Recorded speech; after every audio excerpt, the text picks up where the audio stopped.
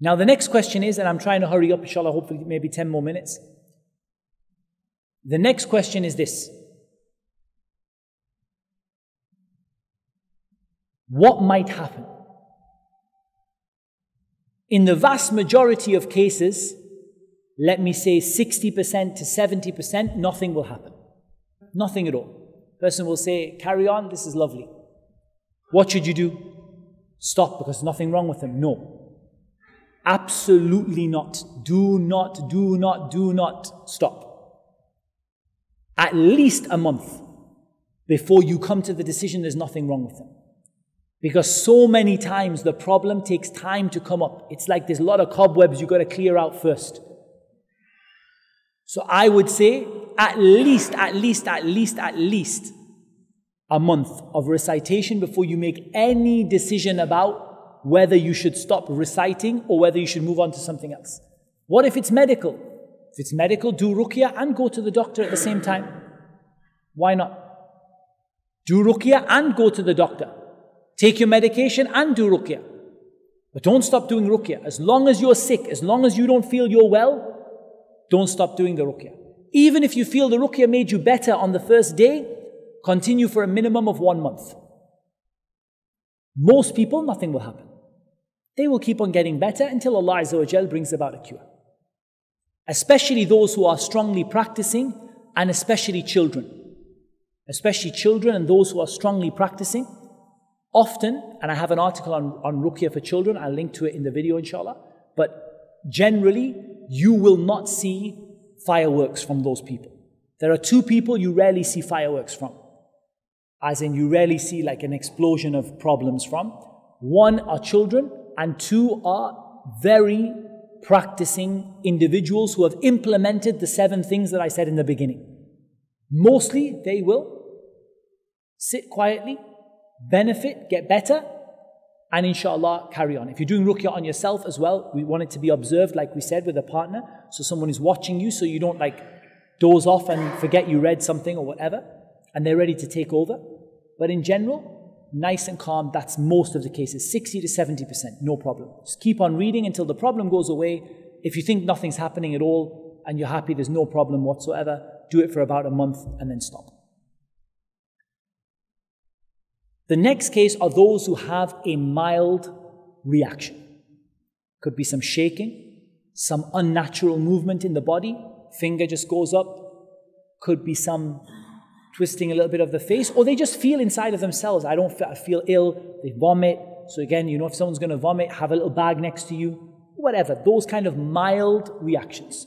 Generally, just manage the reaction, keep a close eye on them, make sure they're happy, healthy, you know, they're drinking plenty of the water that you've been reciting over, and just manage it, inshallah.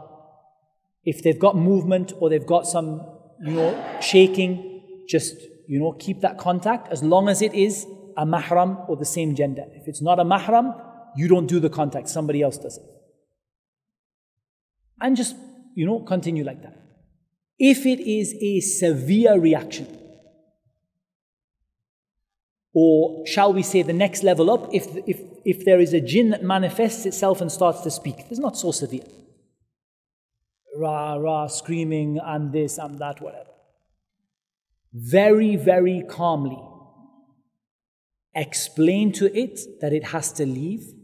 Tell it to fear Allah. Give it a minimal amount of da'wah. Don't, you know, try to tell it that you're not here, I'm not here to harm you. But don't make any pacts or agreements, and don't listen to it just tell you stories.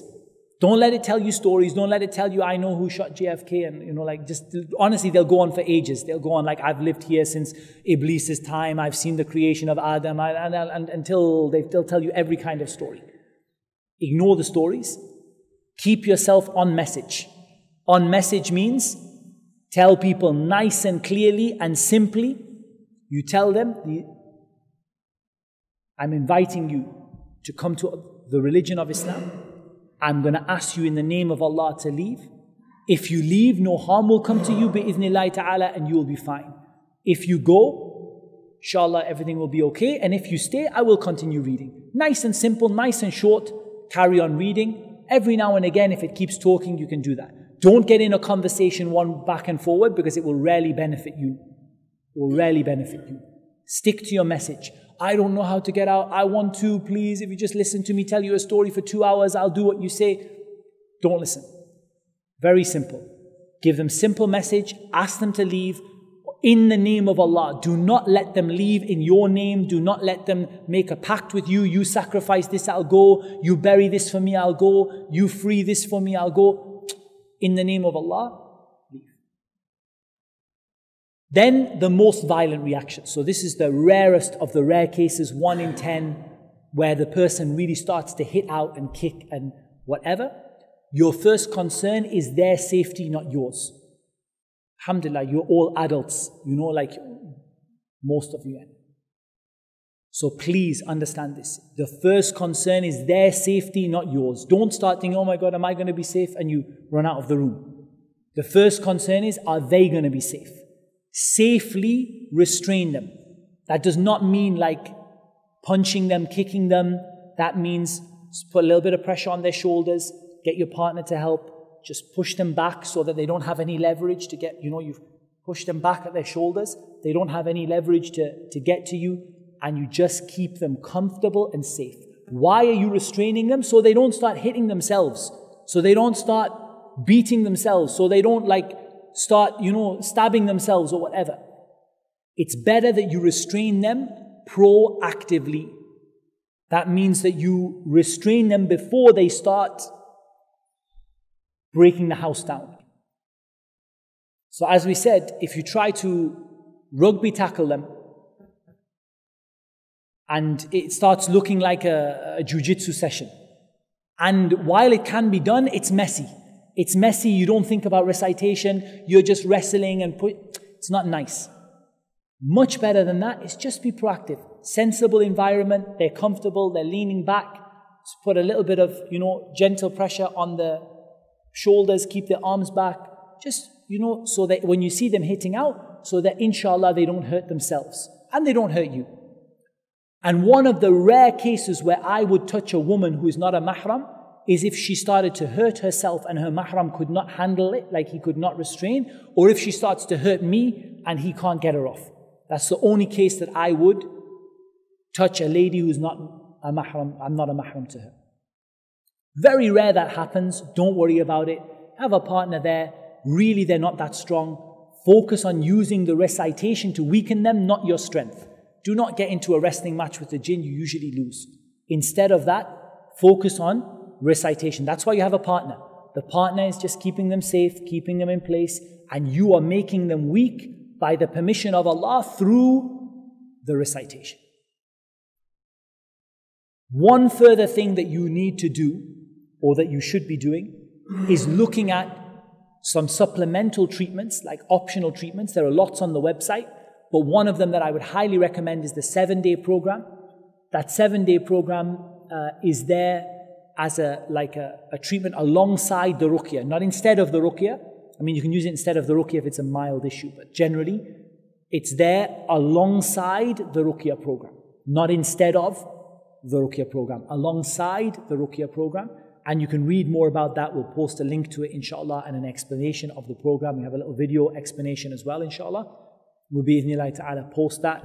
But the program involves the water and the oil that we've already spoken about. And basically, you put the oil on at night, you go to sleep, you wash it off in the morning, and you pour the water that you've read on over your head in the morning, and you drink 3 times a day, 3 glasses of the water you've read on, with a tablespoon of honey or 2 and some black seeds that were called kalunji, the small black seeds, black cumin seeds, put inside of the water, and habbat sauda, just stirred into the water. But the instructions are there. We'll link to that as well. That's an example of a supplementary treatment, a secondary treatment that you can do, inshallah, to help to move things along. And there are lots more of them on the website which you can, bi'idhnillah ta'ala, refer to. Also, I would highly recommend having a regular hijama session. Hijama means cupping. And I would leave that to a reliable place, and I would leave that to the practitioner to decide. Because sometimes people ask me, where should I do it? What should I do?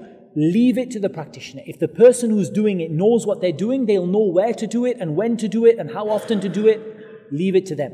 But it's most useful towards the end of the ruqyah, as you feel like the problem is going but it's just not quite gone. It's quite useful at that time and throughout the ruqyah, inshallah. And again, we maybe provide some further information about